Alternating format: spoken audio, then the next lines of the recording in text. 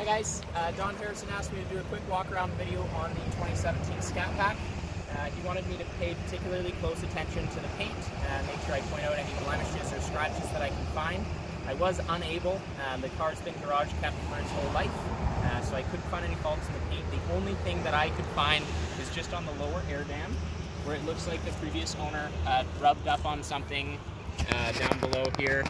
I did kind of peek underneath and feel around back here. There doesn't seem to be any continuation of the damage, so I think he caught it pretty quick. But that was really the only blemish that I could find. The car does have a remote start system, so we can start it up for you.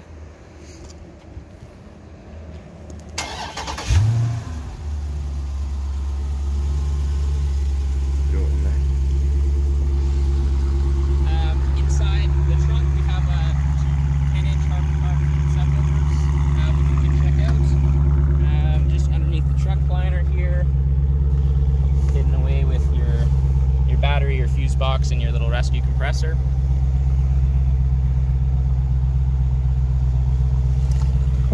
And then inside the car,